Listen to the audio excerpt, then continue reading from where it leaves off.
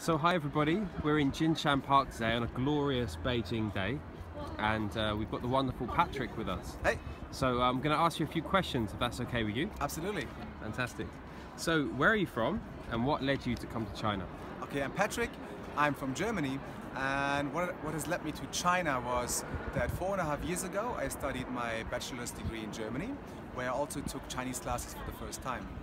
So after studying the language for 2 years, I was finally able to do an exchange semester in Shanghai. So that was my first China experience. And after graduation, I was looking for a job in China, especially in the education industry. So luckily, Hutong School offered me an internship in Beijing. Of course, I accepted it, and this was the best decision of my life, I have to say now. And because now, after 4 months, they gave me a full-time employment in Beijing. Congratulations. Thank you. So what is it now you do in Hutong School? Now I'm the marketing coordinator in Beijing, and I have mainly 2 big tasks. The first task is to manage the WeChat account of Hutong School, where I do a lot of online marketing, and WeChat is the most important app in China.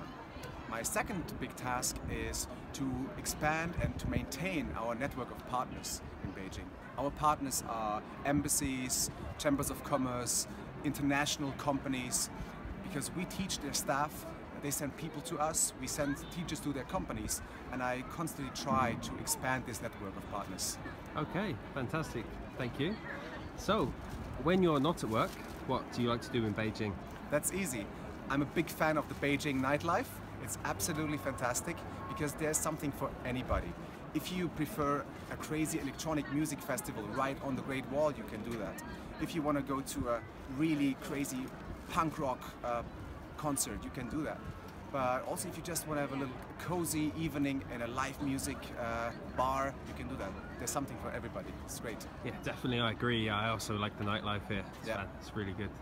But, okay, so we're standing in quite an iconic location right now. Absolutely. Maybe you could talk us through what's behind you.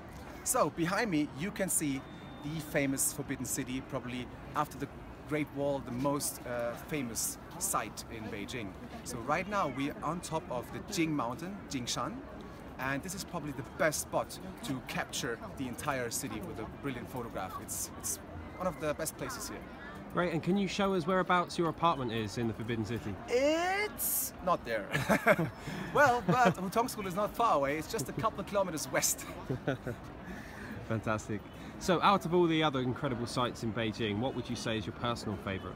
My personal favorite would be the Summer Palace. The Summer Palace is a bit outside the center, but what I like about it is because it's vast. There's a massive lake over there where you can rent paddle boats, for example, and you can just go for a hike if you want.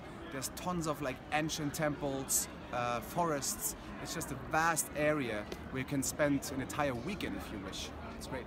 Brilliant. Well, thank you so much for your time today, and we'll see you again soon. Thank you. 再见.